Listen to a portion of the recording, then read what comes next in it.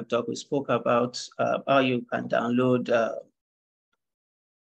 the data that you want. So after downloading the data, I showed us how you can import the data. There are many different kind of ways of importing different kind of data. So after you have downloaded your data, the first thing that you do is to carry out the quality control.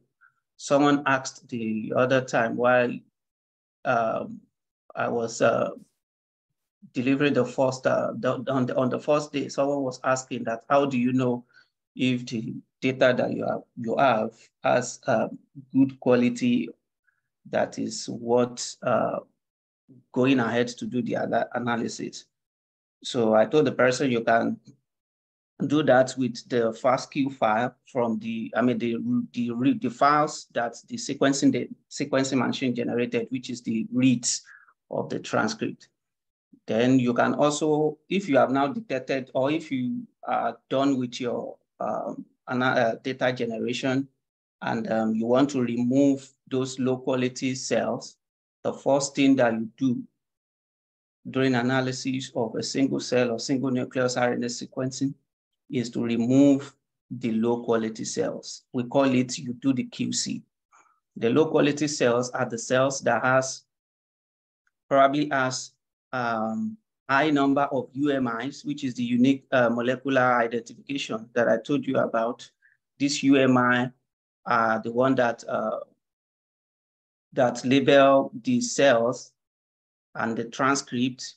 If you have high number of UMI and low number of features which are the genes, or you have high number of genes and you have low number of UMI, or you have doublets. Doublets are when a single cell is expressing, or probably, when a single cell is expressing two different kind of genes that are peculiar to two cells. For instance, if a cell that's supposed to be expressing neuron that's supposed to be expressing neuronal markers are expressing neuronal markers and microglia markers.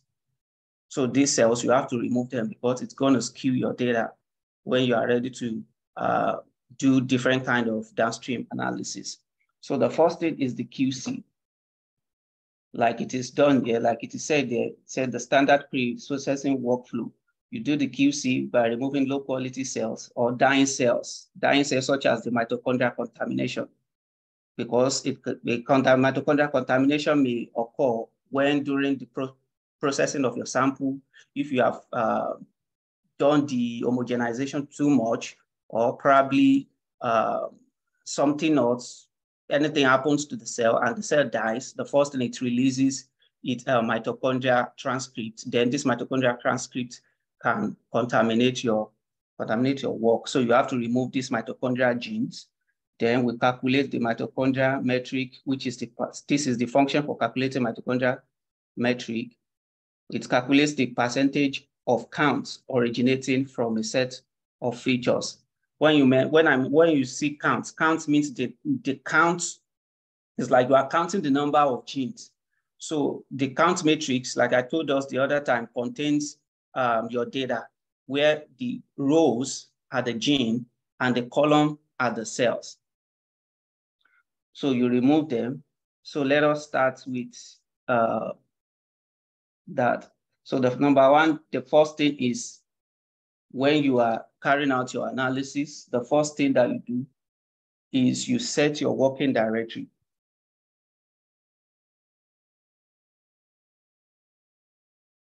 Your working directory is where you output all of your results, the results that you are analyzing. It is where it will be going to, your output will be going there. So you have to specify that. And in R, / doesn't work in R. So I change this path. I copied the path from the folder I want it to store. Then this is the path. Then I change the / to /. Then you have to put quotes here. If you did not put the quote, it will not work. Yeah, so it has worked. This is the code area, and this is the place that shows your results, which is called the console. it shows where you can follow how your code is running. And this place is the environment, which shows the result of whatever code that you are running. So after you have set your working directory, you have to also load in libraries. I told us about library.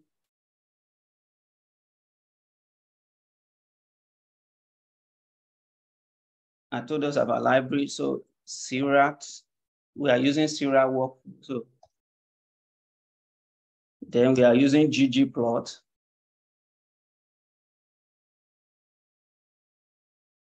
ggplot2. Then okay.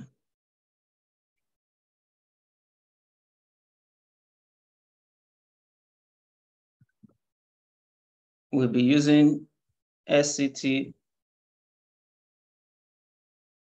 library.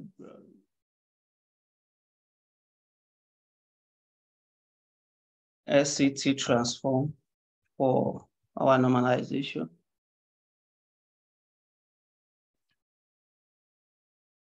We'll be using another gplot as well. For this ggplot is for plotting our data. Then we'll be using rcolor.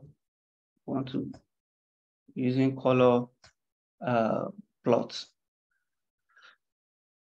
So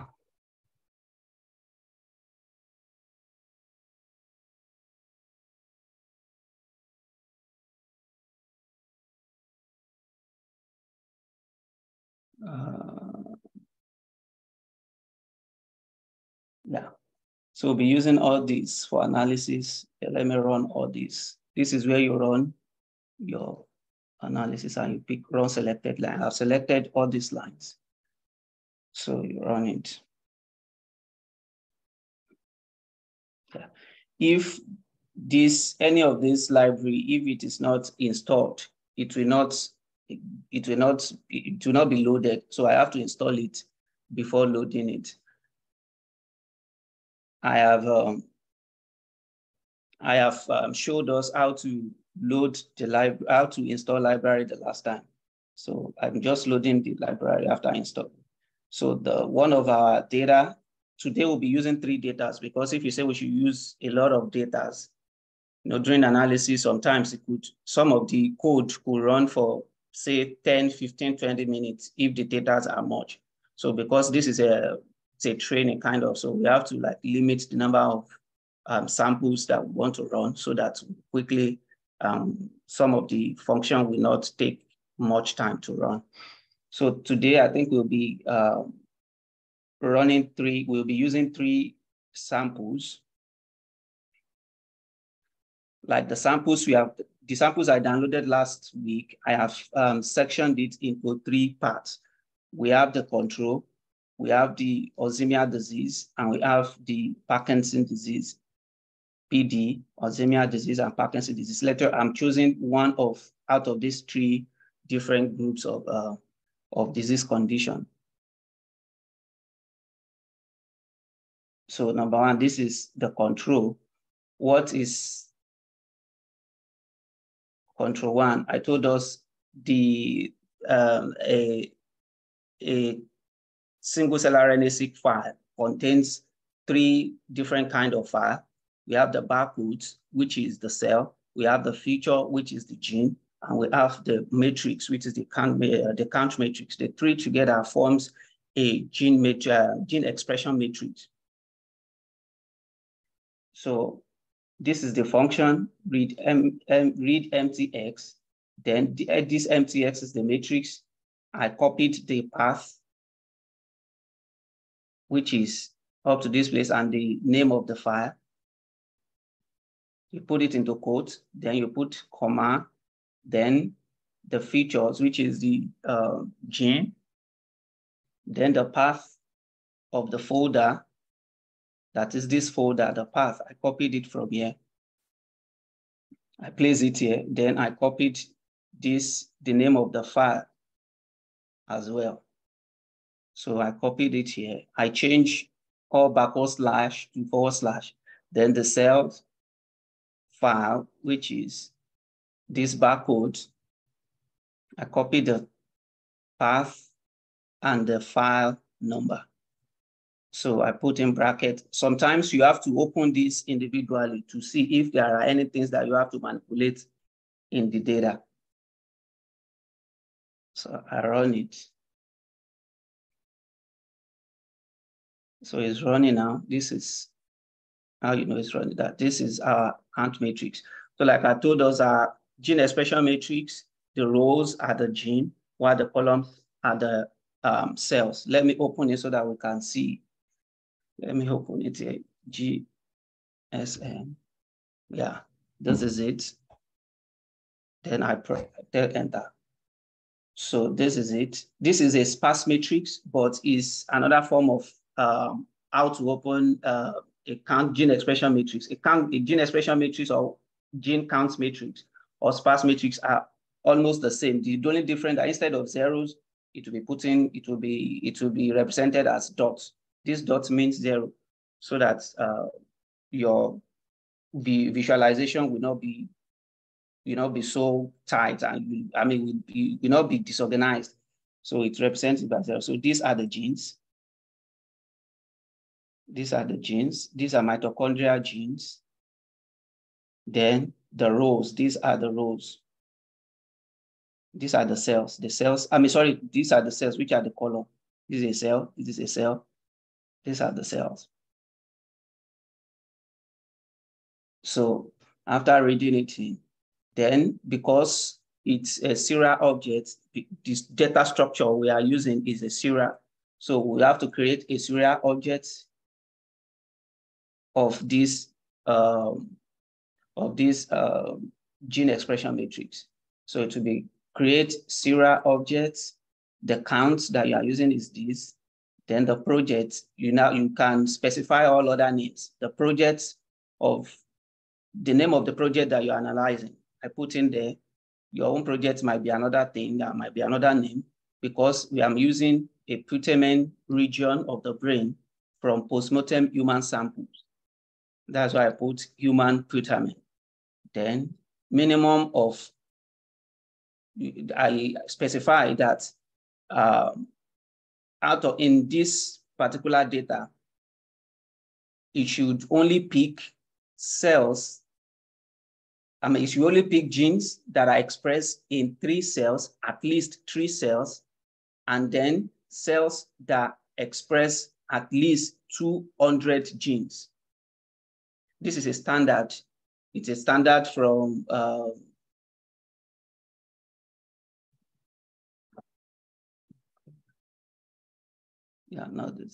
So it's like, see, this is a standard. This step is standard. 3 minimum cells, 200 minimum genes. Genes are features, then cells. So you have to specify that. Then I run it. Yeah. So it says when the feature names cannot be underscore. So the feature, the cell's name, some of them comes with underscore, so it's replacing them with dash. So, and this is the object that I have created. So in this object, so in this object, it says an object of class Sirat, because this is the class of the object I'm working with. Then this object contains 28,595 features across 4,606 samples within one assay. It means that this particular object contains 28,595 genes across 4,606 cells. So we're having like almost 5,000 cells in this sample and 28,000 genes. And you're having one active assay, which is the RNA, because you have not analyzed anything. So it's only having RNA. So if you want to check the data structure, like I told us, the data structure, let's see the structure of this serial object. So once you put at, it will show you what this object contains. It contains the metadata. The metadata is the part of the structure that contains all the information. You can also include all other information into your object through the metadata. If you are to view the metadata, sorry.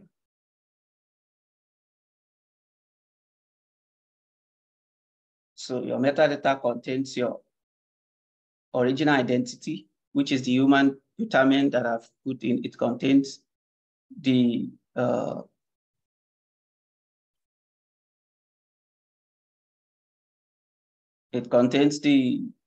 N count, which is the count, which is the number of counts that is there of the RNA. Then it contains the count of the gene as well. So then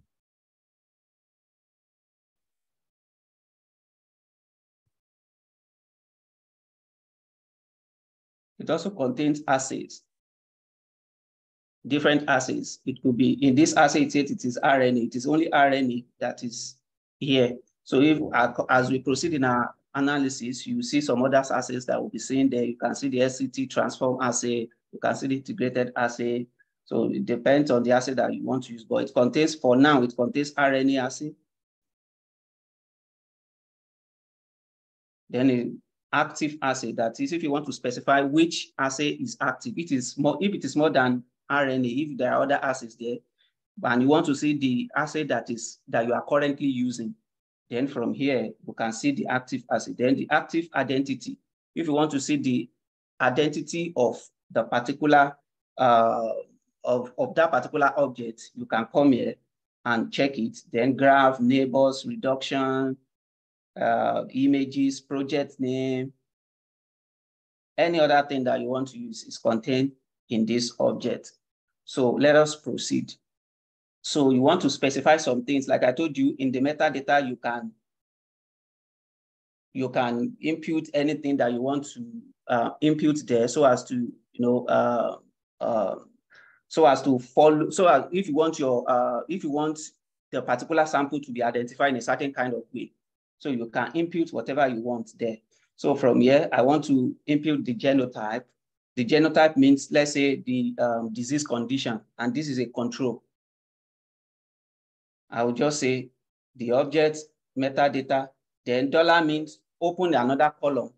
If you are conversant with coding or the analysis in R, we mean that dollar means open a column. Even when you are working with a data frame and you want to specify a column, you use dollar, this dollar sign. So dollar means open a column, name it genotype, and the elements of that particular column should be control. You assign it. This is assigned. It's called assigned symbol. It is less than, then an hyphen. Control. You have to put it in brackets because it's a character. This is a character. It's a character element. So you put it. So if I want to view metadata again, you see the genotype there. See, this is the genotype. That means this particular sample is a control sample. Then also you want to change the original identifier, right? You also want to change the original identifier. So you open another space called old identifier. Then you specify it to be your, actually don't let us use this particular, we don't want to change. We don't want to create another column called old identifier. So I want to change the original identifier. The original identity. Initially, the original identity is putamen, but it's a control. So I want to write this in full because it's a first control, the control number 1 samples. Out of the sample that I downloaded, there are 4 controls, but this is control 1. So I want you to be the original identity of this particular object is control 1. So I open, because I'm working with this particular column and I want to change the content of this column, then I will write the name of this column after open $, open this column, which is the original identity column, and then name it control 1. Assign it to be control 1. Yeah. If I look at it, it would have changed.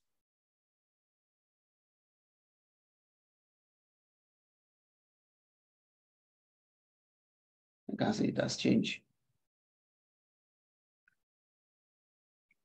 So because I want to also see, put in the brain region that I'm working with, the brain region I'm working with is putamen, then it will be there.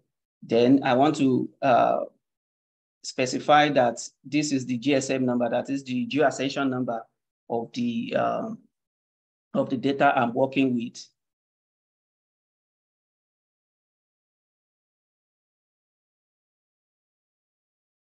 You can see brain region, putamen, GSC number, this is it. So if you want to input any other thing into this object, this is the way you do it. So after that, then if you want to check the row names mean the row, like I told you before, the row are the genes. So if you want to take the row name, you can just put row names, then the object, then the assay that you are using. Our assay is the RNA, then the $RNA. These are the genes. It gives you the genes. You know, initially we say we have like 28,000 genes. So like I said, the first thing that we are going to be doing is the quality control. The quality control is you want to check the number of mitochondria genes, and you want to remove these mitochondria genes. What you can first do is to check if mitochondria genes are present in your sample.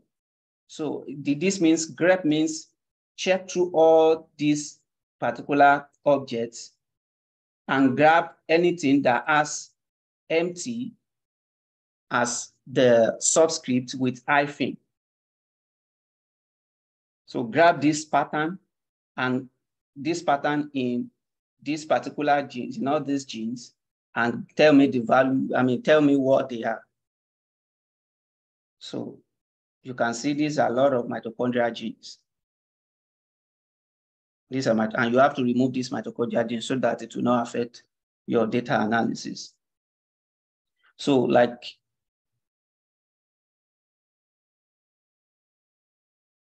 so we'll now be using this function, percentage to this operator can add a column. You can either use double bracket or you use $sign to open a, like I told us, to open a column in your metadata, and you can use it to store the number, to store the result of your calculation, which is the percentage feature of calculate the number of mitochondrial gene per the cell in your sample. So this is the object. Then open this, and the the function is percentage feature set. Then your objects, then the pattern is this. So it will grab this pattern and open a column in your metadata to store the results of this particular function. Let us run it. So if you check your objects, your metadata, you can see this is percentage empty. So this is a cell. So this is the value of percentage empty in your cell. In this particular cell, this is another cell. This is the value, runs through, you having like 4,606 cells. This is the number of cells that you have now. These are the cells, and this is the value of the mitochondria gene for each of the cell. Then after that, you start your QC. Then you want to visualize the number of counts of your cell and the number of counts of your gene. So this is the function. This you have, it's a PNG file. I want to make it a PNG file. Then these are the parameters of how you want the PNG file to look like, the width, the height, then the violin plots. That's what I want to do. The violin plots, I want to make it out. So this is you specify your object. Then the features that you want to plot is you combine the feature that you want to plot, which is the end feature, that is number of genes, count of cells, and also the percentage mitochondria. Then the column should be like 3 columns. You want to plot these 3 things. So you specify the number of column, end column to be 3. Then let's run this. So let's go to our, because I have specified the working directory, I have set my working directory, all the results will be coming here. So this is the result. I'm coming.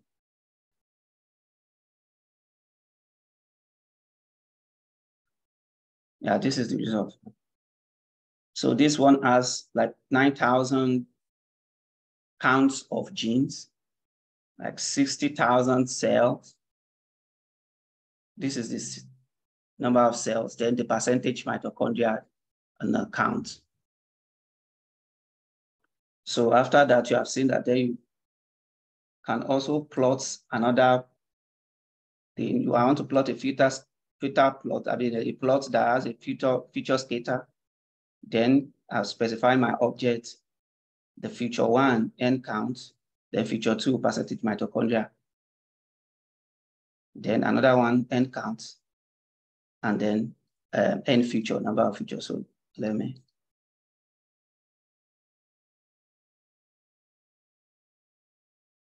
So this shows that you are plotting my percentage mitochondria on the y-axis and the number of counts at the end count of the cell on the x-axis.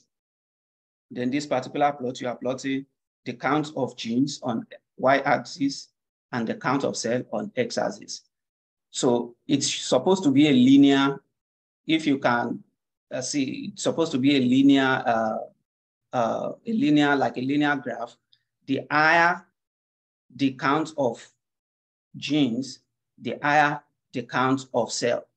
Now, if the count of gene is small and the count of cell is small, that means that particular cell is it's a low quality cell. For instance, every dot, I'm supposed to mention this, every dot on this plot represents a cell.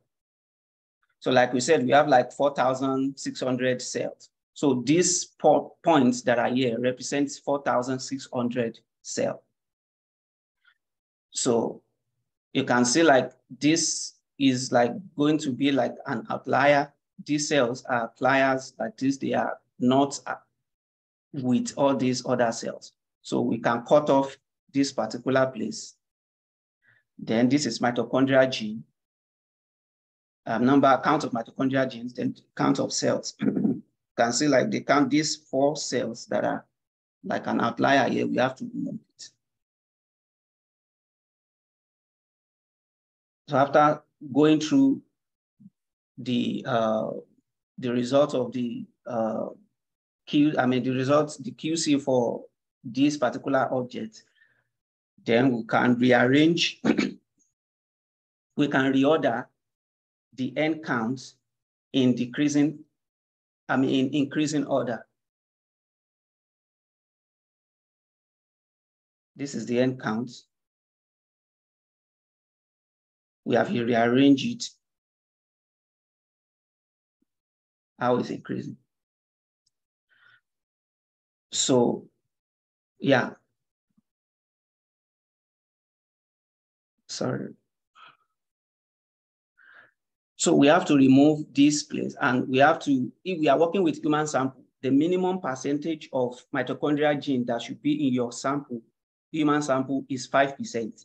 If you are working with mouse, or if you are working with mouse sample, then the minimum percentage should be 5%. This is a standard that has been recorded. So, and this one is going to like 20, 40, 60, more than 40% of mitochondrial gene in this particular sample. So we have to cut it to be like 10%, somewhere around here.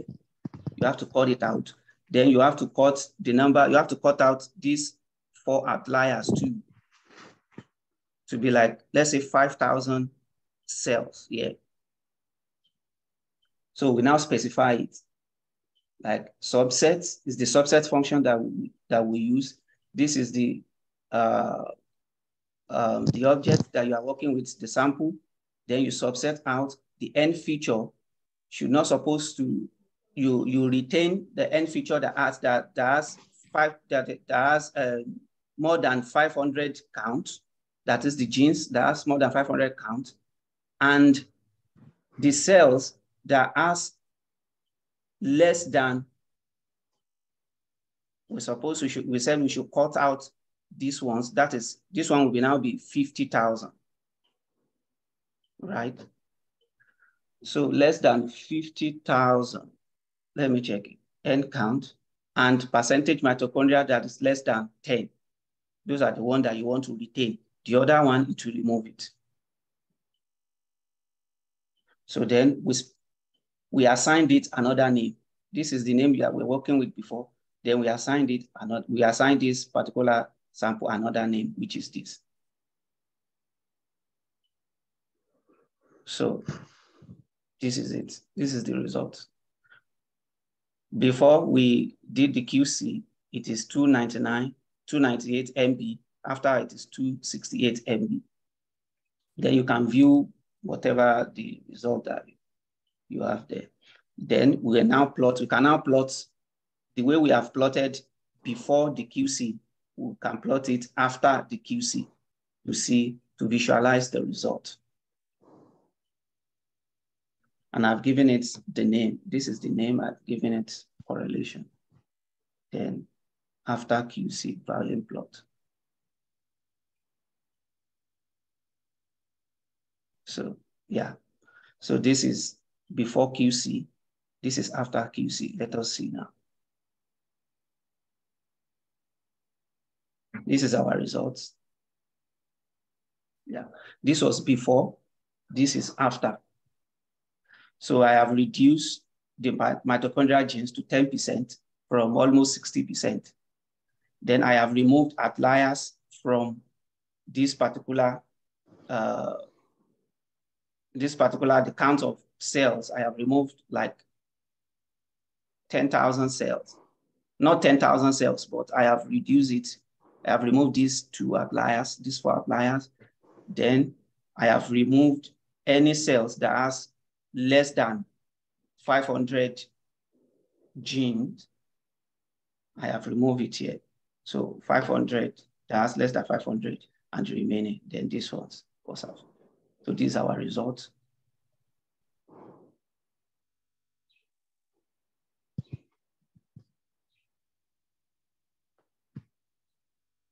So this is after correlation, this after correlation, then this is before correlation. This is before correlation. 10%, it was 60% before. So this is the result. And we can see this one has increased, the R value has increased here. So that means our result is fine.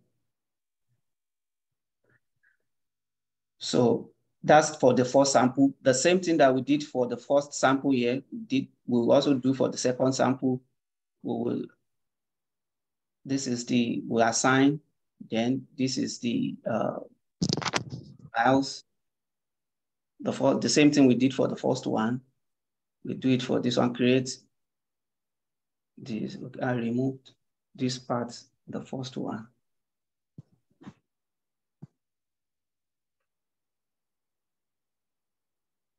So because they are close to each other, if I run this, it will run the 4 things together. AD2, AD2, AD, original identity will be AD2. So the same thing that I did for the first one, check the row names, that is the gene name. Then check if there are mitochondrial genes. There are mitochondrial genes. Then calculate the mitochondrial gene for each of the cells in the sample, then draw the matrix before QC. So this is before QC. We are working with AD sample, AD2, AD2. Then rearrange, then subset out the mitochondrial genes that are present there, less than 5,000. Let's check for this. Let us remove, like, these are 2 outliers. Then this should be supposed to be around 6,500. Yeah, 6,000, or let's say, yeah, 6,500. Let's remove these 2 outliers, and let's remove this to be 10%.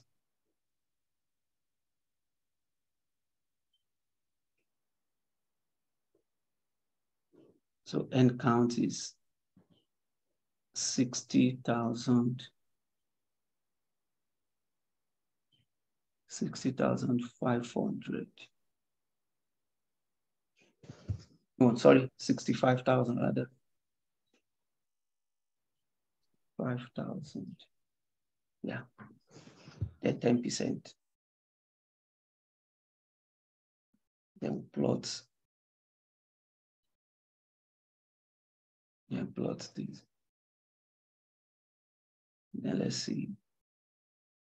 This is control AD1 before correlation, AD before correlation, AD volume plot. This is AD after correlation, so we can view it.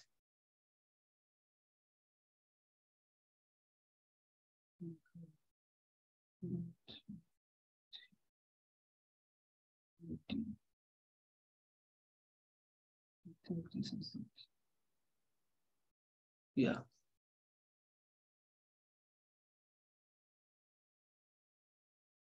Yeah. So I have removed these two cells. Then I have cut out this, or this 30 to 32. I've cut it out to, I've cut it down to 10. So we do the same thing for another sample, which is the PD sample, because I'm choosing one sample. I can run everything. Move this, specify. Create serial object.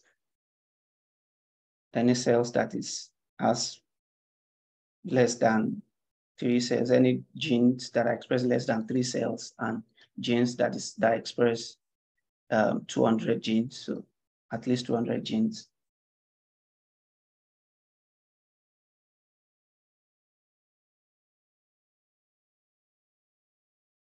Check number, grab mitochondrial genes.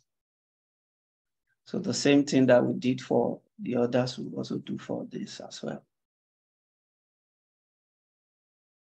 So rearrange. After rearranging, let's check which of the parameters we are going to use. Yeah. So this is like 500,000 kind of, or 50,000 rather. So let's remove these three cells, right? So yeah, this would be 50,000.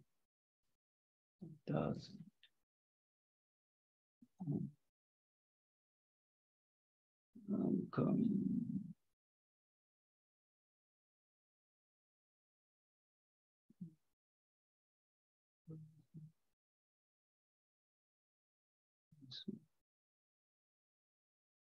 Yeah.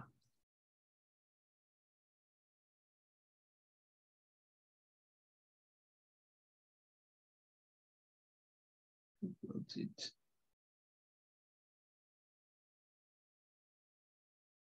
After combination, now you can see I've removed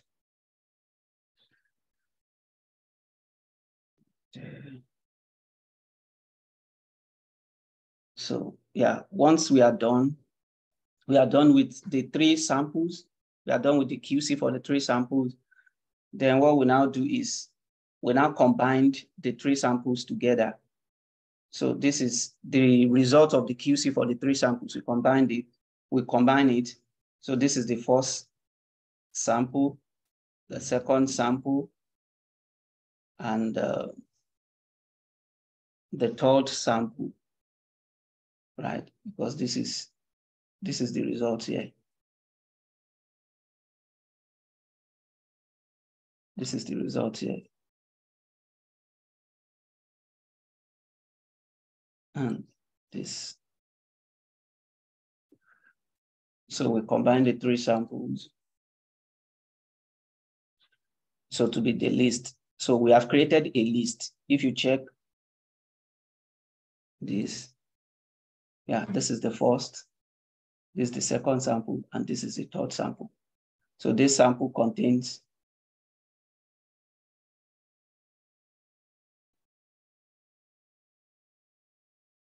so after you can save this list. If you want to save it, you can save it to be in RDS file.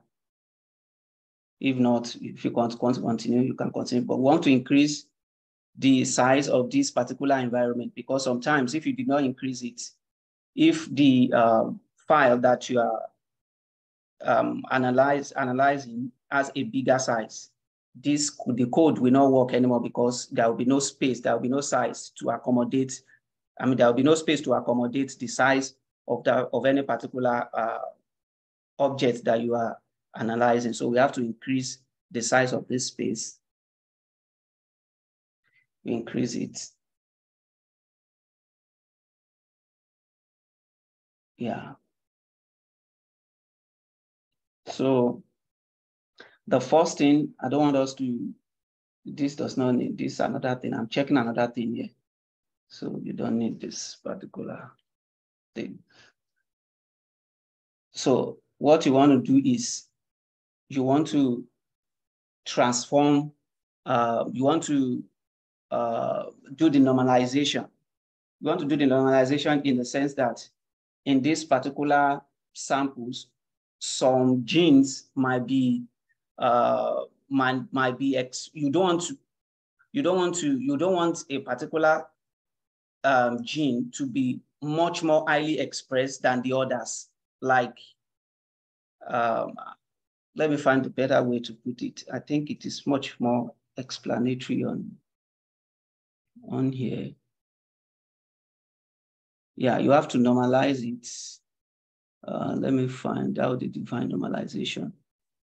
So say after removing unwanted cells, which are the QC from the data set, the next step is to normalize the data. By default, we employ a global scaling method, which is the log normalization that normalizes the expression, the feature expression. The feature, that is the gene expression measurement for each cells by the total expression multiplied by the scale factor 10,000, and then log transform the result. So what it means is that there are some genes that the way they are much more expressed in a particular, let's say sample, but that is not the real sense of it. So you have to like, you have to put it, you have to make them express in a kind of way to show that they are normalized. I mean, they are normal expression. The total expression of the genes, you pick the expression of those genes, then you divide by the total expression of all the genes, then you multiply it by scale factor. So you want to normalize, and at the same time, you want to do the scaling. The scaling in the sense that some genes are,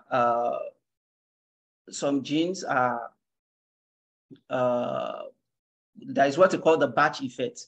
Batch effect means that you process the samples in different batches. If you process the samples in different batches, let's say, for instance, while you are preparing your sample for sequencing, you pick one sample because the sequencing machine can only accommodate the 8 different kind of samples at once.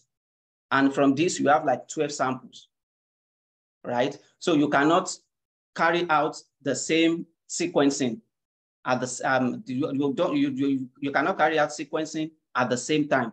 For instance, you are working with a test tube. You're having 8 test tubes. It's like you're having 8 test tubes instead of 12 test tubes, right? So, and you cannot do that 12 test tubes at once because you are limited. I mean, you cannot do 12 samples at once because you are limited because of the 8 test tubes that you have. So you have to pick from each of the conditions that you have. Let's say you for this condition, we're having AD, PD, and control, right? So you have to make sure that one of each of these conditions goes in the go into the test tube first. So instead of doing 8 at once, you can do 6 to accommodate like 2 from control, 2 from what's it called? 2 from control, 2 from AD, and 2 from PD. So that is 6. You have done 6. Then that's the first batch.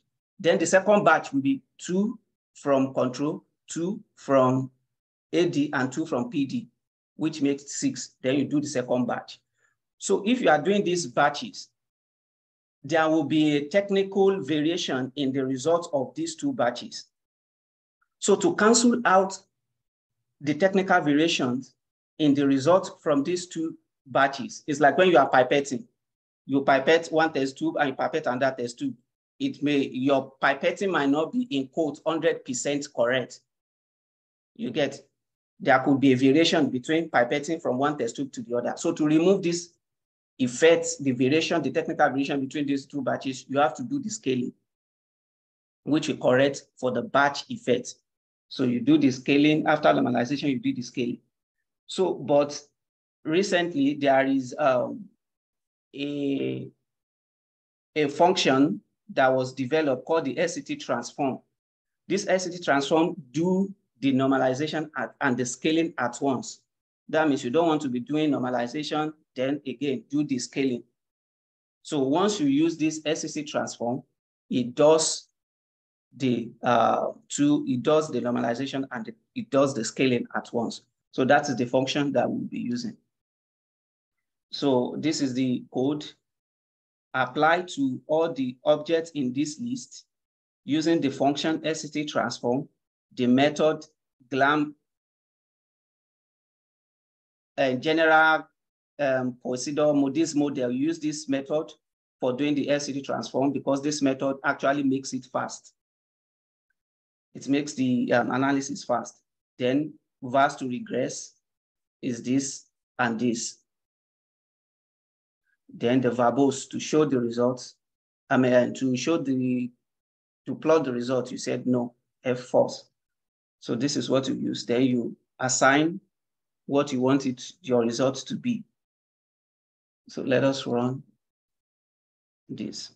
So this could take a while because you are doing log transform and also you are doing the normalization and the scaling at the same time.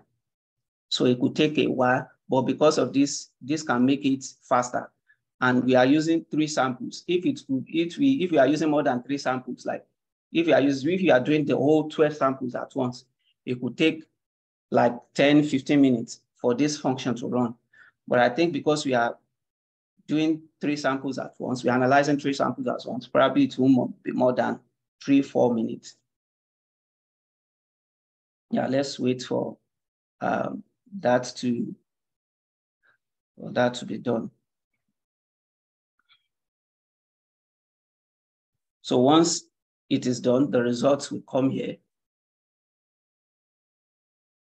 So, and after the results come here, so come in, let's, okay.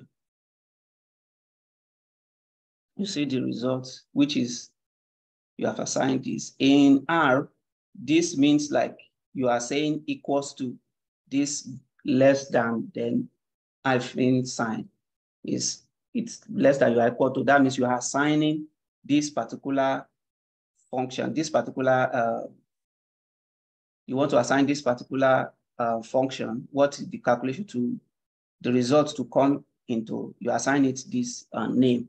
You can choose any name that is convenient for you.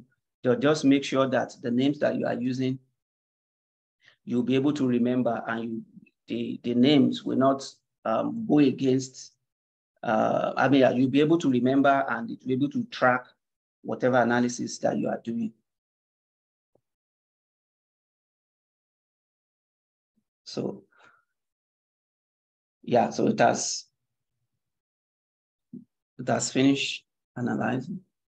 So this is the result. You can see now. So it has. Then after that, then you have to do the integration. The integration is another way of removing the batch effect as well. You have to do the batch correction too in the integration. So for you to do the integration, you will prepare these objects in this list, the one that you are doing, that you have done the normalization and the scaling. You have to prepare them for integration using, before that, you have to select the variable features. The next thing is you select the top consistent highly variable genes. That is the highest. You don't want all the genes at once, because some of the genes might not make any biological sense. But the ones that are highly expressed, the first like 3,000 genes that are highly variable is the one that you want. So you specify 3,000, some is 2,000, some choose 1,000. It depends on the quality of your object or the quality of your sample. But this, I'm choosing 3,000. So it will choose 3,000 highly variable genes. So this 3,000 highly variable genes is the one that we are hoping that we have biological sense. It will have biological meaning. So then you prepare for integration using the objects, this list that contains this object that you have done the normalization and the scaling, then choosing the highly variable genes that you have.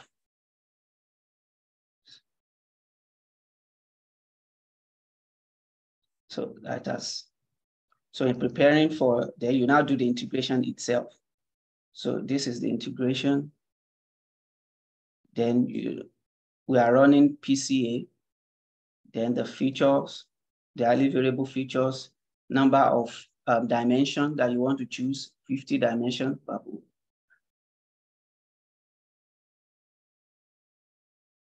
So you run it. It has finished running. The result is here. So after doing that, then you now do the real integration itself. So because you can have, like I said, it's supposed to be 12 samples, but we just want to see 3 samples. So we are doing the method for the integration is called the canonical and correlation analysis. That's what we want to use for the integration, but we want our result to be fast, right? So we have done the RPCA here instead of, we don't want to do the canonical correlation analysis for our integration.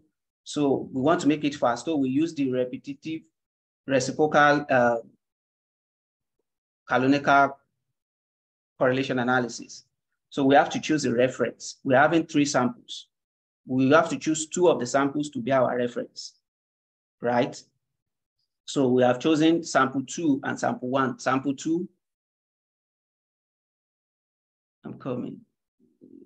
Yeah, sample 2, this sample 2 and sample 1 is the one that I want to use for our correlation, for our integration. If the samples are much more, sometimes you work with more than 20 samples. Sometimes you can work with more than 30 samples. So you have to choose each sample from each condition you are working on for the correlation analysis. And you have to choose the sample that has the highest number of cells, right? How to know the sample that has the highest number of cells is we have 3 samples here, right? We have control, Parkinson's disease, and Parkinson's disease, and what is it called? And Alzheimer's disease, AD, PD, and control, right? So you can know the ones that as you check the median.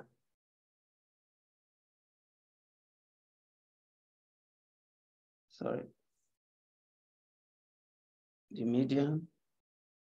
Then you name of the object. The object is GSM.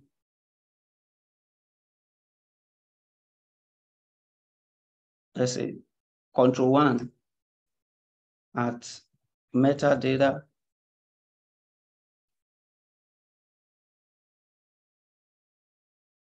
So you should choose.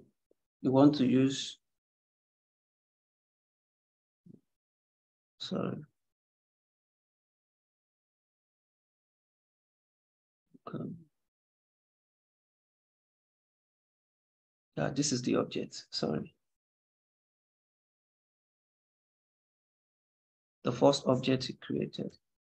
Object, yeah, that's control. Then metadata, then the count of cell. This one has 3,506 as the median. You calculate the median, the median count of the cell. Then this next one is OBD. Sorry.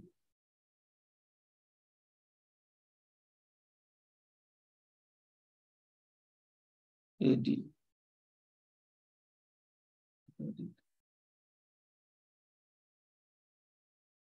This one is, then the third one.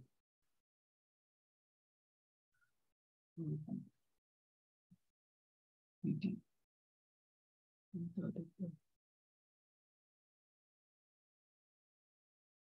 So the one that has the highest value is the one you choose here. The second, the AD, let's see which one is the second. AD, this is AD, this is PD, this is control.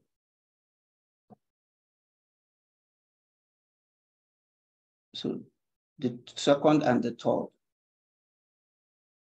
2, 3, yeah. Then the number of dimension that I want to use, 30, first to 30. Then the core feature, which is your feature set. Then we do the integration. So to calculate the time that we use for the integration, if you have like more than 20 samples that you are analyzing, or more than 30 samples that you're analyzing, it could take as small as 2 hours, 3 hours, if you have much samples for this integration to be done. If you don't have, like I have only just 3 samples, probably it should not be more than 5-7 minutes for it to finish running. So you have to run the integration and remove all the batch effects or all the technical variation, so that when you are analyzing, when you are doing the downstream analysis, your sample will give a biological meaning. Because the essence of all this analysis that you are doing is to extract out the biological meaning of all the samples. It depends on the question you are asking. If you want to check the trajectory analysis, or probably see the difference in transcriptome of Alzheimer's disease compared to Parkinson's disease, or probably you are working on liver disease, you want to see the difference in transcriptome of, maybe if you are working on mice that has liver disease compared to the compared to control. So yeah, this is just 2 minutes. You can see it's not that much. If we did not use this RCP, this reciprocal correlative canonical correlation analysis, it could take somewhere around 10 minutes if you did not use it. But we are using this, so it should be done in no time. So after running this, okay, this is called the anchor, the find integration anchor. Then after the anchor, you do the integration itself. 56 seconds. It will be done.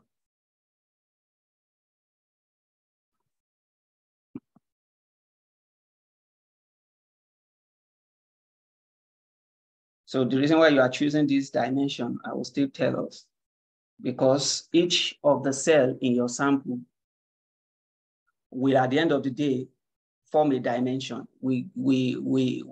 It's a dimension. Let us finish. So we run the integration. So each cell is a dimension, will be a dimension, will represent a dimension. So at the end of the day, we'll do the dimensionality reduction. So you can imagine we're having like 4,000, like 4,000 cells, right? If we, from one sample, if we say, let's say, yeah, we're having like, we have done QC, so we have removed some low quality cells here. So this one, we're having like 3,000 cells. This year, we're having almost 4,000 cells. Here, we're having like 2,300 cells. If you put it together, you're having like close to, I think, 11,000 cells. So each of the cell we have its own dimension. So, and you cannot like be taking all the dimension. So you have to reduce the dimension. So we are picking only just 30 dimension out of all these dimensions. So at the end of it, we do the dimensionality reduction. Dimensionality reduction is so that you will, we call it, which is the principal component analysis. So that we reduce the dimension of all these like 11,000 dimension. We reduce it. So after reducing it, and then we now plot only just 2 dimensions, which will give us the result of all our cells. I mean, to see each of the cell in a particular, in 2 dimensions. So our integration has finished running. Then we choose 1 to 30 dimension. You can choose any dimension here. Then run the PCA, which is the principal component analysis. This is your results of the integrated integration. Then from your results here, you run the UMAP. The UMAP is for visualization, uniform manifold approximation projection. That is the full name. So you want to visualize your results using this UMAP. UMAP is also a way to carry out the dimensionality reduction. But here we are using it to view our results. So the reduction that you use, the dimensionality reduction, is your PCA, which is your principal component analysis. The dimension that we have specified DIMs is 1 to 30 dimension. Then you find neighbors. It's a way of getting your of representing your cells in your dimension. You find neighbors, and at the end of the day, you find clusters. So let's run this set of codes. So the find cluster is the ones that's going to put your results into clusters, your cells into clusters. Remember, we are using brain here. So in the brain, you have different kinds of cells. You have the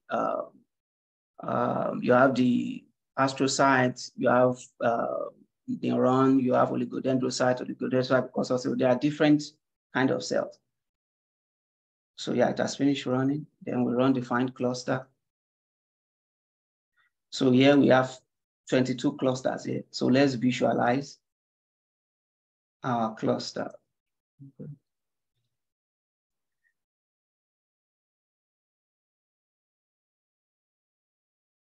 Yeah, we have named it to be, this is the name. We are using dimension of 30 and resolution of 0.7. This is the resolution we are choosing.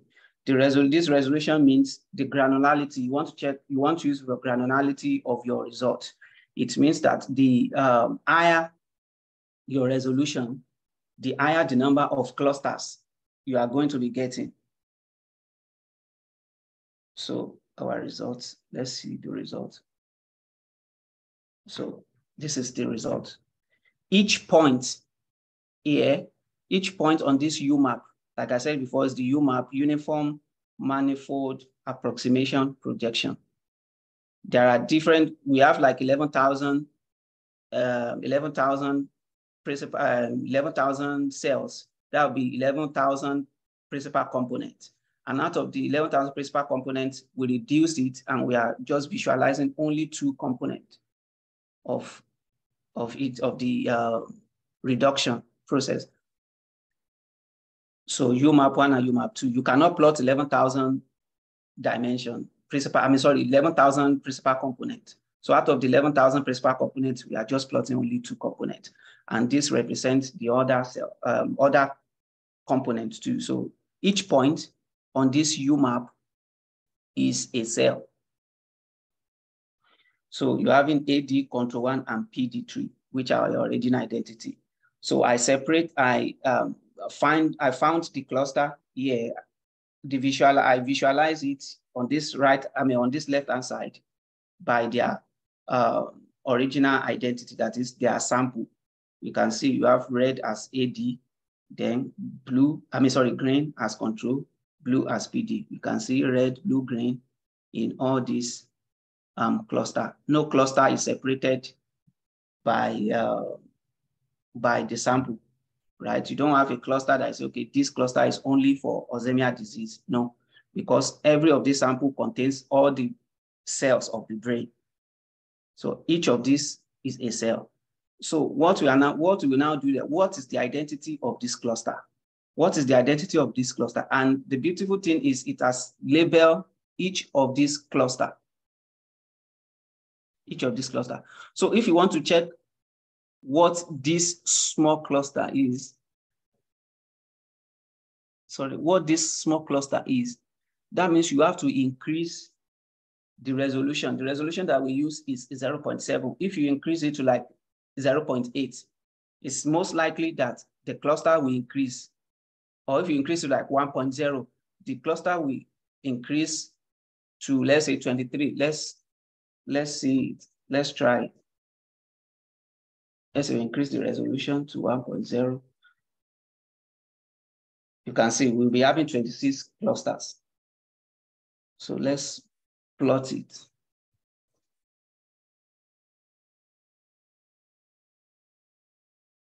This is it.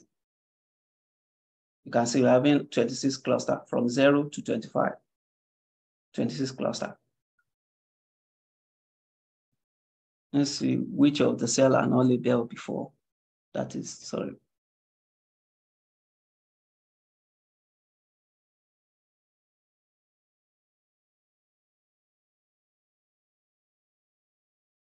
Yeah. So you can see this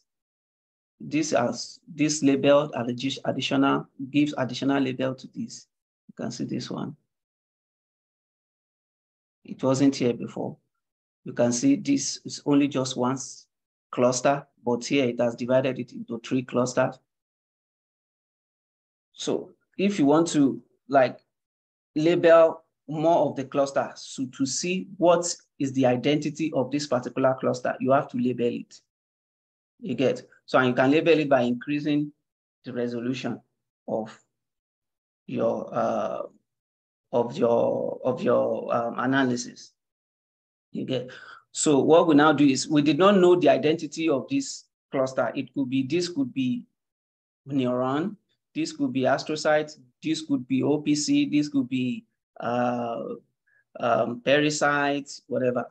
So all these cells, they have their gene, they have their particular gene that they express that are specific for them. They have their canonical markers, their canonical genes that they express. So what we do next is now, okay, I want to show us something. Now, before we started, each of the samples has one assay, which is the RNA assay. We want to check how many assays are there now.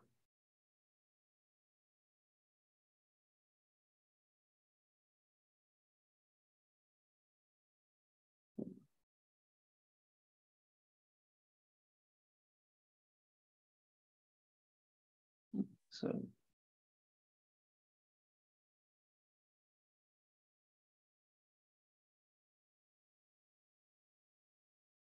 you can see we have the RNA assay.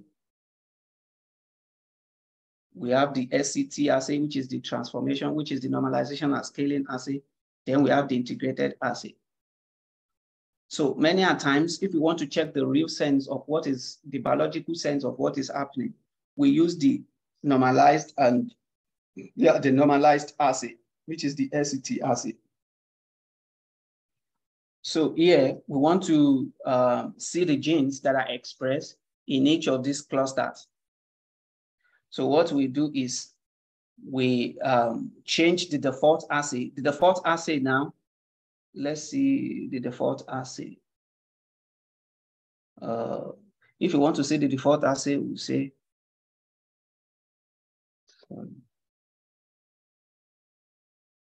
we go to active assay.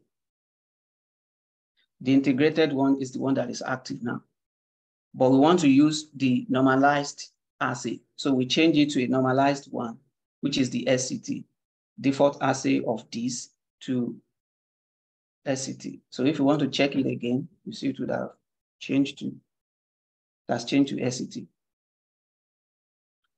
So we want to find conserved markers. Conserved markers means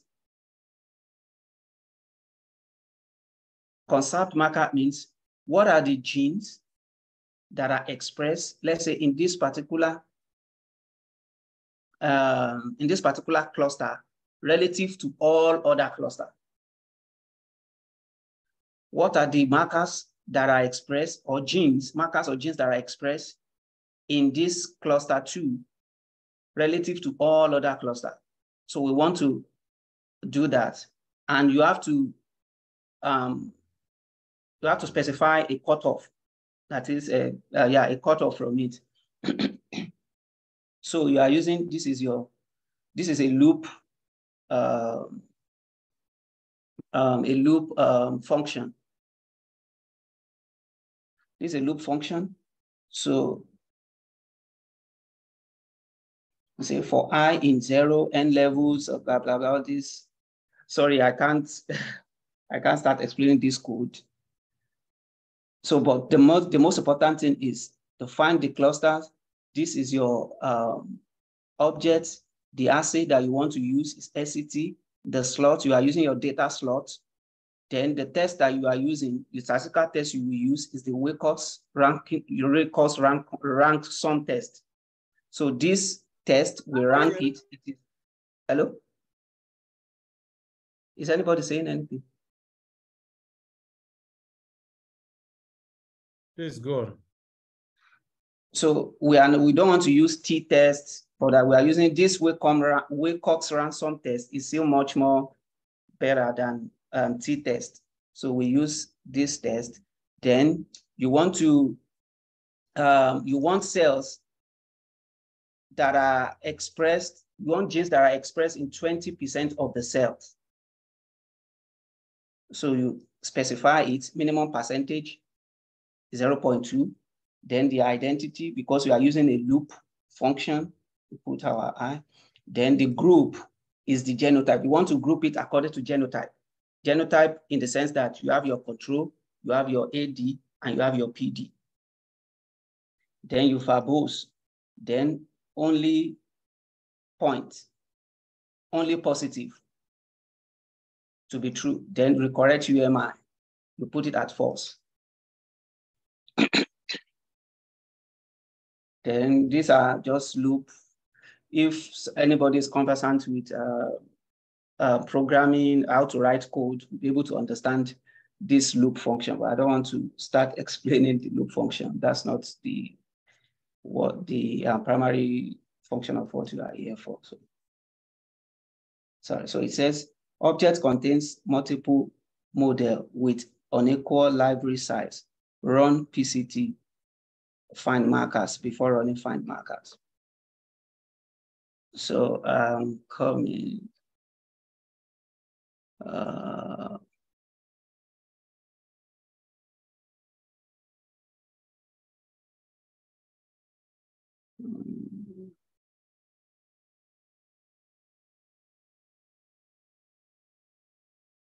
correct UMR.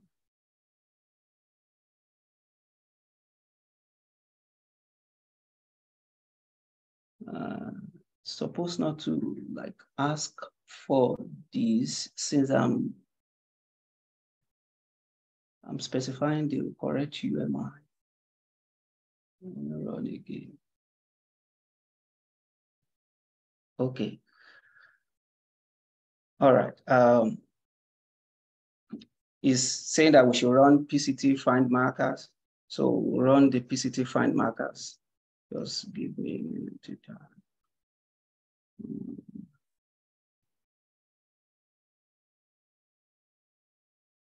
I'm coming.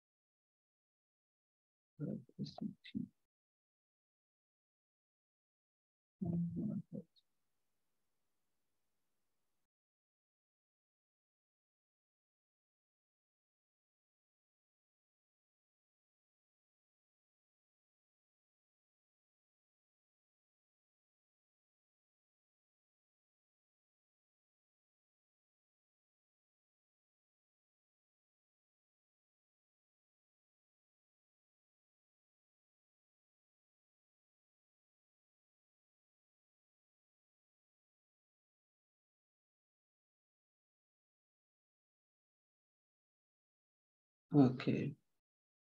Okay. But so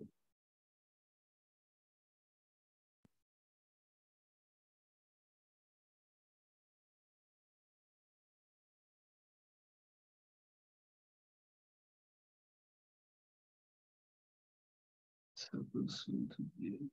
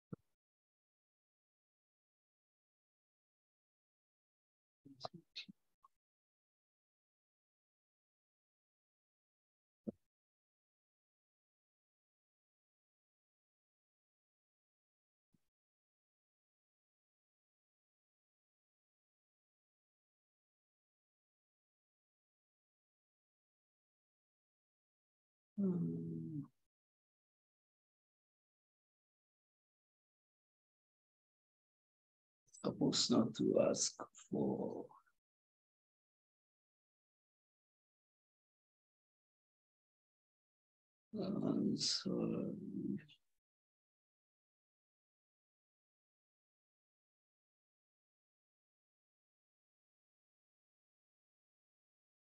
so sorry, it's supposed not to be asking for, because I've set the correct UMI to false. So supposed not to ask.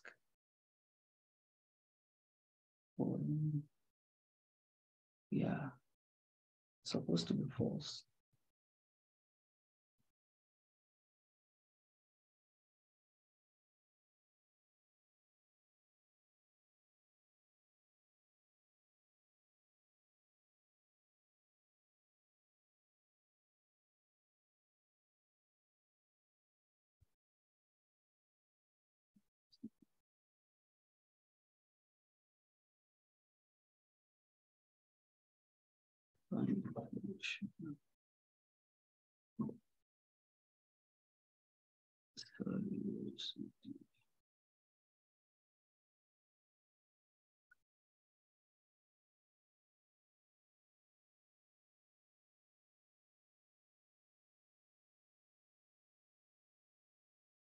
Yeah.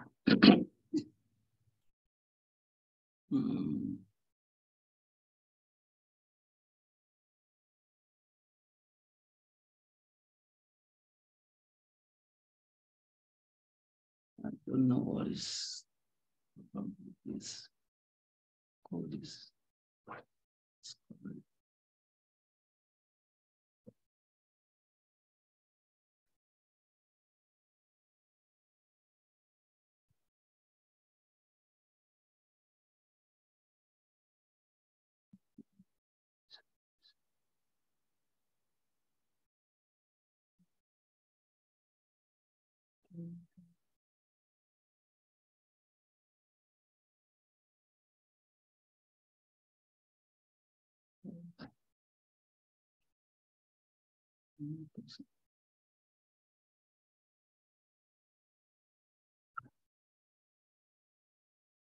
Sorry, I don't know what is wrong.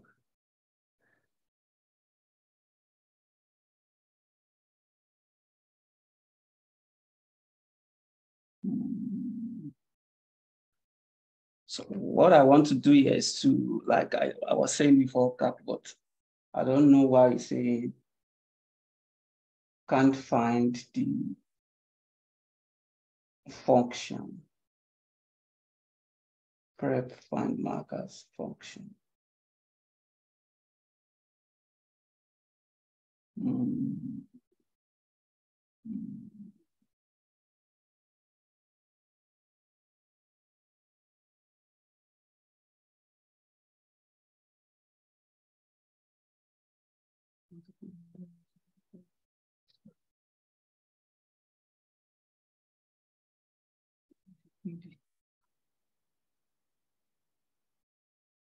Yeah, so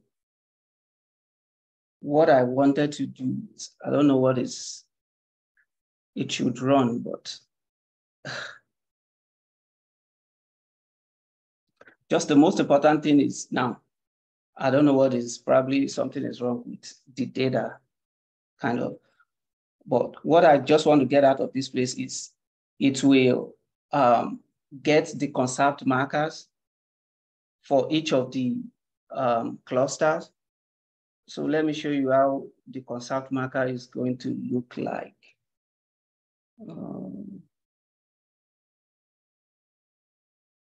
From some of the analysis that I've done.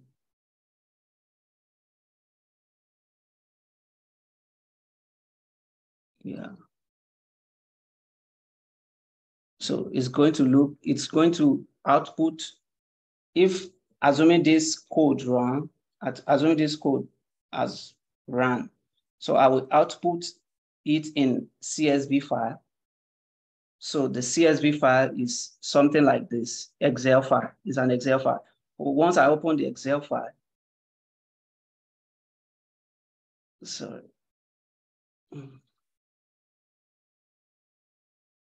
Once I open the Excel file, yeah, you will see something like this, which we have the genes. Then you will see, let's say this, we are using control, but here it's another sample that I've analyzed for before. This is a multiple sclerosis sample multiple sclerosis. If it is control AD and PD, you will see control AD and PD. You will see their average, their p-value. If it is control, you see the p-value of the control. Then you see the average log P, 2FC. Then you will see the percentage, then the percentage 2. Then you see the adjusted p-value. Then you will see the second genotype, because we have specified here, we have specified to group it in genotype. And we have 3 genotypes here. We have the AD, we have the PD, and we have the control. So to come here, because here I'm using just MS and the chronic, inactive, whatever. So it will have the, let's assuming this is the control, the result for the control. Then the next one will be the AD, the p-value for the AD, the average log 2FC, average log fold change, then the percentage 1, then the percentage 2, then the p-adjusted value, the p-val and the minimum p-val for the two, sorry. After that, we have the PD, we have the PD p-value, we have the PD average log 2-fold change, we have the percentage 1, percentage 2, and the p-adjusted value. Then all of which is going to have maximum p-value and the minimum p-value. So you have those 3. So it will now give us the genes that are expressed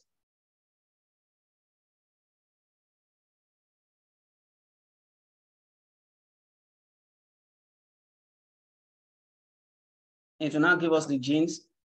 It will separate it according to the cluster. You have a CSV file for cluster 8. You have a CSV file for cluster 0, 1, 2, 3. So you'll be having 25 CSV files. So, and each of the CSV file will contain markers that are conserved in that particular cluster. Relative to this number 1, 2, we have conserved markers.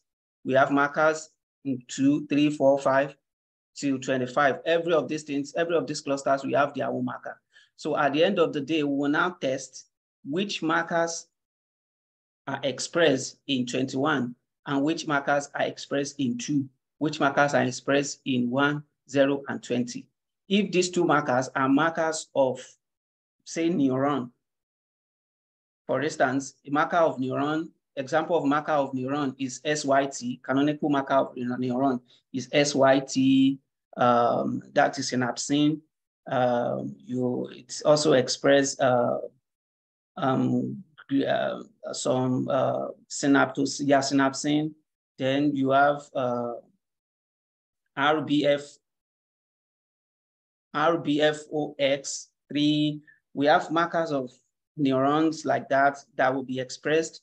So if these markers are expressed in, say, this cluster, then all this cluster, we are going to be naming it as a neuronal cluster rather. So if this cluster is expressing only markers of astrocytes, say AQP4, ALDH, 1L1, which other ones of it is going to be expressing, we call them canonical markers. You can see it in different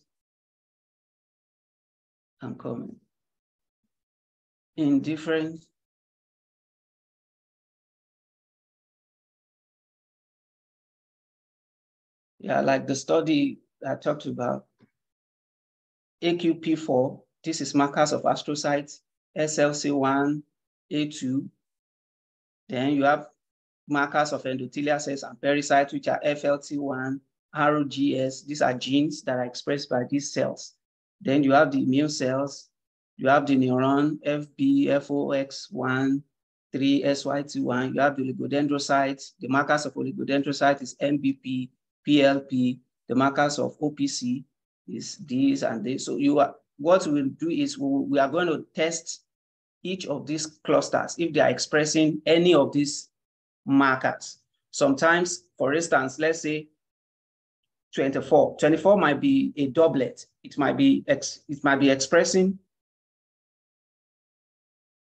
sorry, it might be expressing neuronal markers at the same time as immune cells markers. If you are seeing these multiple markers from other cell types, if you are seeing it in just one cluster, that is a doublet cluster. That means you are going to be removing that particular cluster. If it's expressing any of these canonical markers, and these canonical markers, that means it's expressing oligodendrocytes and OPC cells. Those are doublets. Sometimes a cluster might be expressing markers of oligodendrocyte precursor cell, markers of oligodendrocytes, immune cells, might be expressing like 4 different kinds of markers from different kinds of cell types. So that means it contains, that particular cluster contains multiplex. That is, it has different kinds of cell types in it. So we are going to be removing that particular cluster until we are having clusters that are expressing only just one cell type. You get, let me show you example, because the code is not, I don't know why it is not running. Let me show you example of some of the things I've been able to do. Okay. This is a study of Parkinson disease and Parkinson.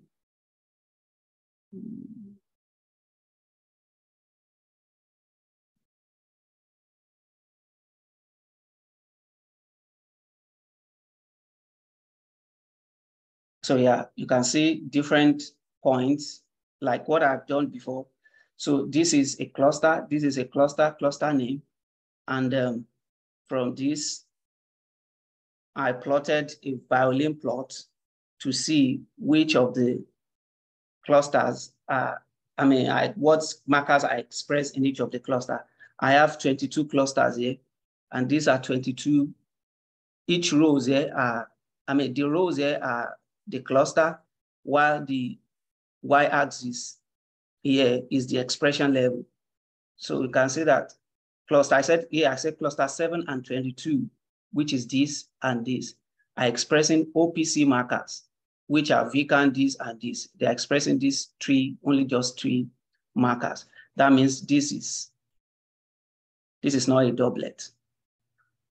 So cluster 4, 8, 21, 22, cluster 4, 8, 21, 22. I said they are expressing astrocyte markers, which are GFAP, AQP4, ALDH1L1, SLC1A2. So you can see they're expressing it. So all other clusters are not expressing any of these markers. And no other markers from other cell types are expressed in this cluster. So cluster 2 and 21 are expressing only microglia markers, 2 and 21. This is 2 and, sorry. Yeah, this is 21 and 22, yeah. Okay, 21 and 22 express astrocyte markers, and also they are expressing microglia markers, which are these P2RY12, C1QB, CX3CR1. So that means cluster 21 is a what? It's a doublet. Cluster 21 is a doublet. This is cluster 21. This is the color, but the color is faint. It's this cluster 2, the color of cluster 2 has overshadowed 21. If you look critically, you will see like a red kind of pointed cells there. So that's 21 is a doublet because it's expressing microglia markers and astrocyte markers. That means we have to remove this cluster 21. Also here it's a cluster 22 is a doublet expressing OPC cells and astrocyte cell. You can see cluster 22, OPC cell, which are VCAN, MEGF, and this one is expressing it. Then cluster 22 also is expressing GFAP, it's expressing AQP4, express ELD, and express this one. So this cluster 22, where is it?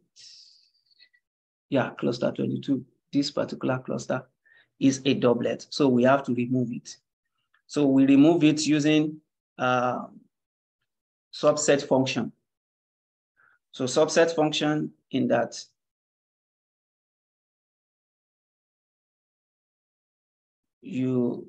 let's say we'll name it this, we assign it this, then we write subset. Yeah.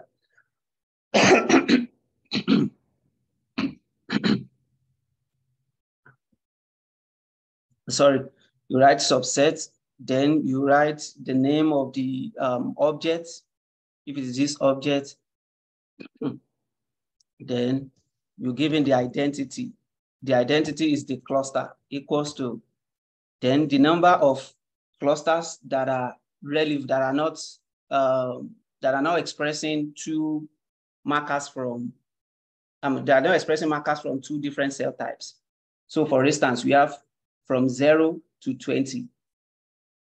So you now write 0, you put it into quote, 0, 1, 2, till you reach 20. So once you get to 20, you run this code. So once you run this code, the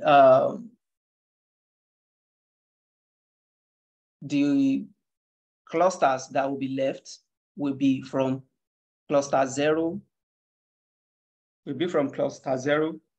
cluster 20. It would have removed cluster 21 and 22. Then after then, you rerun this set of code again. This set of code, you will run it to get to this side to see those clusters like this. You visualize the clusters. Then you also do another round of conserved markers.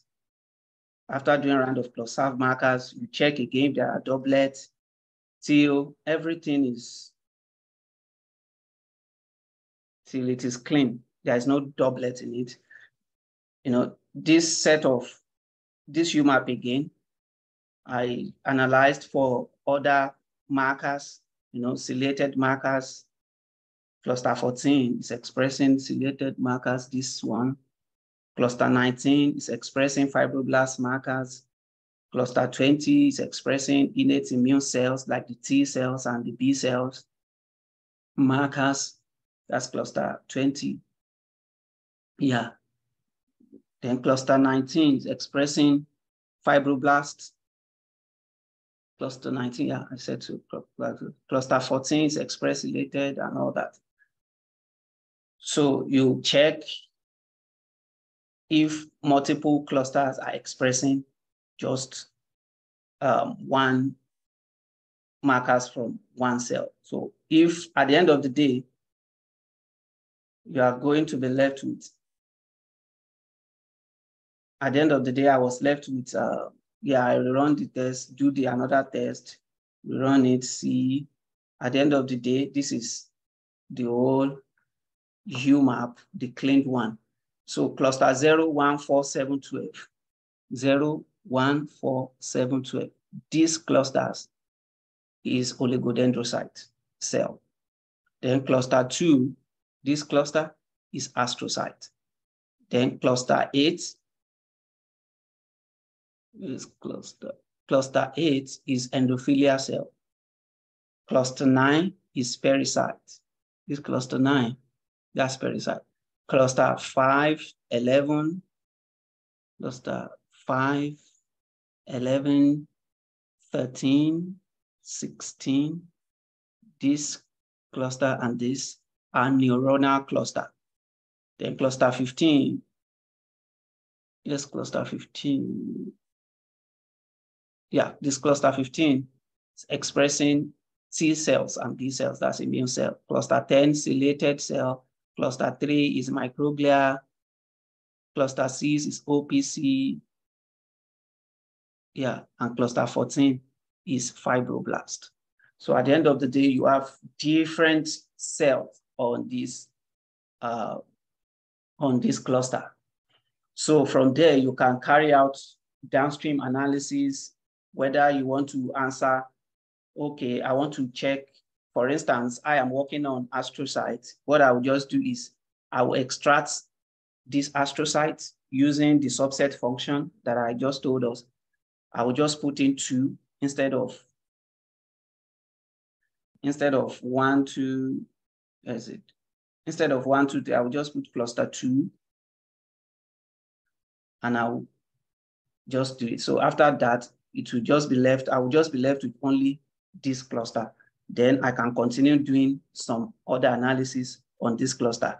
If I want to find subpopulation, subtypes, means from this, there could be subpopulation of cells. Like you can have astrocyte 0, astrocyte 1, astrocyte 2. Astrocyte 0 could be homeostatic cluster, while astrocyte 1 could be activated astrocyte clusters and all that. So I can ask further questions on this cluster. What are the genes that are expressed? Okay, I want to check for the heterogeneity, that is how many subpopulation are there in these particular clusters. So I can ask different kind of questions. Then the only thing I would just need is do computational analysis, then start writing different code and different things. So to give me the question I'm asking. Yeah, so that's it. You can see here I subset. Here I'm working on astrocytes, so I removed this astrocyte and I did the same analysis on the astrocyte. So I removed some doublets, some of the clusters here I express are doublets. I removed the doublet. I checked the QC. I did it. At the end of the day, I was left with these 2 clusters, cluster 0 and cluster 1. Yeah. So then I did further analysis, then asked some questions, then clusters 0, this is cluster 0, this is cluster 1. Cluster 0 is expressing homeostatic markers, while cluster 2 is expressing markers of activated astrocytes, such as CLU, ApoE. ApoE is a marker of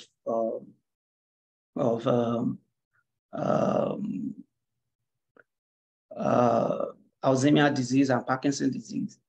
So all these markers are expressed are activated markers. So I have homeostatic and activated clusters of astrocytes. These are some of the genes that are expressed in O1. Then these are genes that are expressed in astrocyte 2. So you can ask different kind of questions. Depends on the question you're asking, depends on the kind of analysis that you are going to be carrying out. Then you can do gene ontology. You can say, okay, what are the diseases that are related to astrocyte 0, for instance, in this, or astrocyte 2? You know, in this astrocyte 0, these are the diseases that are like not that normal disease that could happen if this cluster expressing those particular markers. Then cluster 2, these are diseases that are related to cluster 2. You have, because it's an activated cluster, then you have inflammation, you can have tauopathies, Alzheimer's disease, familial Alzheimer's disease, dementia. So you can do gene ontology, then you can do, disease ontology, then this is gene ontology. You want to check the cellular components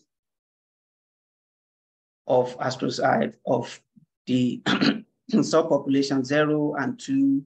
These are cellular components. You have the neural spine, dendritic spine, different kind of analysis that you want. It depends on how vast you are in computational, in writing codes, and the kind of question that you want to answer. So, yeah. that is like, but this particular step that I just showed us from QC to our cluster cluster generation of cluster, that is basic for any kind of analysis you want to do on single nucleus, on single cell RNA sequencing. So everybody must do it. That is working on single cell, you have to do it. Then after getting your UMAP like this, after getting your clean UMAP, you can now decide anything you want to do. Depends on the question you are asking. So you can choose the analysis I'm doing after this might be different from the analysis someone else is doing after getting this UMAP. So it varies. That's what they call downstream analysis. So you can analyze for different kind of, you can ask different kind of question and analyze for it. So, yeah.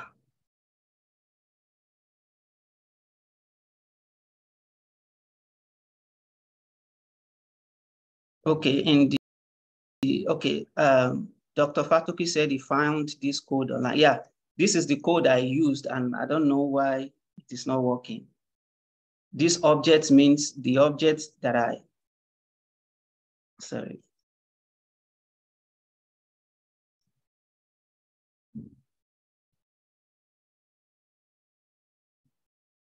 Yeah.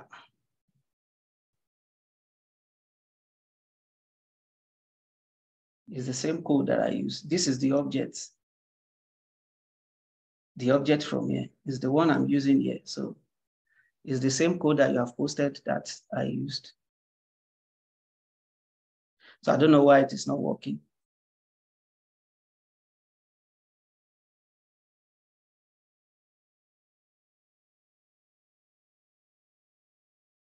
It is not the zoo is there. So I don't know why the code is not working. It's correct. Everything I put here is correct. So what it's just saying is it could not find this function. And I don't know why it's saying it could not find the function. It's find markers.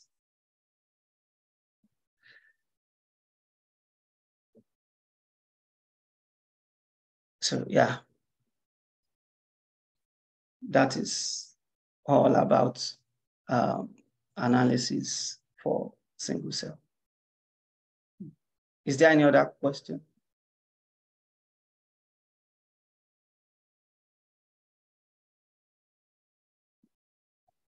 Hello? Hello? Can anybody hear me?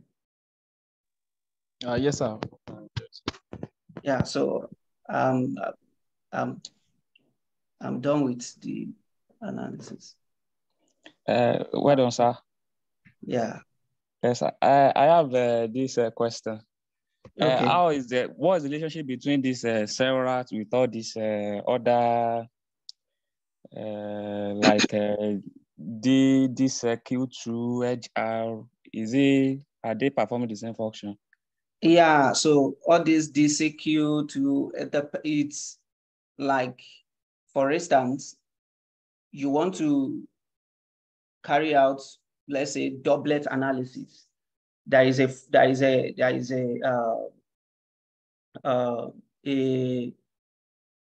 software. So all these DCQ are like a software to do some parts of the analysis. You might not use CRAT, right, to do the analysis. You might use DCQ, but the DCQ does not do the complete analysis. It could just be a part of this analysis that the DCQ will do. Then you can continue the other part of the analysis by importing your result into this serial, making it a serial object. Right? All right, sir. Thank you, sir. Yeah. So there is a software for calculating the doublet, for removing the doublet. It's called SC-DubNet or kind of.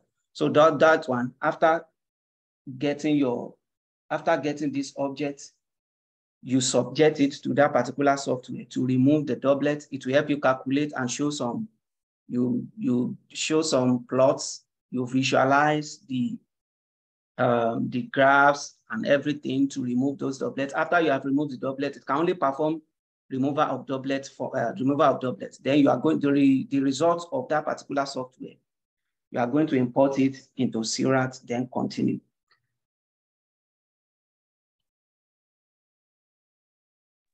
Sir, please can we get the scripts that they used today, sir? Yeah, so this script off record, can we stop the recording? Sorry.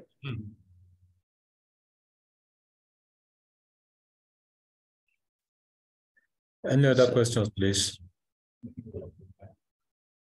So if you go through, if you want any other question, or probably you want to do further any other analysis that is not relevant to what I have done, but what I have shown you today is the basic one you have to do.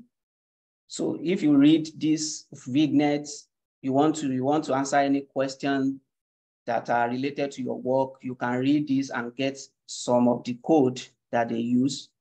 Once you get it, you'll be able to answer. You want to read it and you understand, you'll be able to answer many of the questions. And if you are not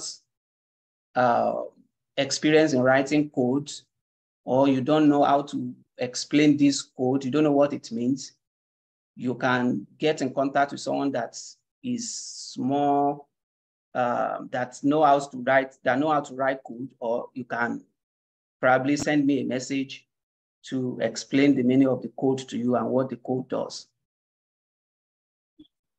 Yeah, you have many VigNets here. You can go through the VigNet and, get it. It's okay. Thank you. Do we have other questions?